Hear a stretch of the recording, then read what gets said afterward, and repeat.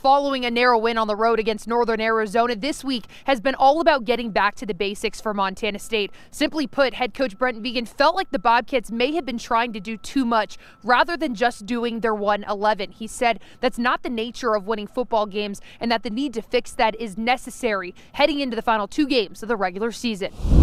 You know, I think everybody's just got to be out there doing their job and understand it's about that. And I think we got a little bit off the rails there in that game, with maybe a couple plays here and there where guys were trying to do too much. Giving up explosive plays on defense has been the Achilles heel for Montana State this fall, and it nearly cost them the game this past Saturday, letting NAU break free with 10, 3 of which resulted in touchdowns. I know we have to play better moving forward, and that's what this opportunity this week against Cal Poly will provide. And with the Mustangs also running a pass-first offense very similar to NAU, containing junior quarterback Spencer Brash is at the Bobcats' highest priority this Saturday.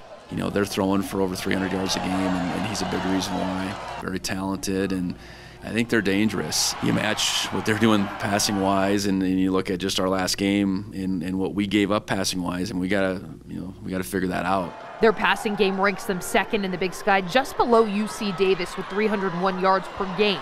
But on the flip side, the Mustangs also have the worst rush attack in the conference. However, even though their 1-8 record might be a sight to gloss over, Vigen isn't taking this Week 11 game lightly. A team like this late in the season, when they haven't won a conference game, they get an opportunity to play a team that hasn't lost a conference game.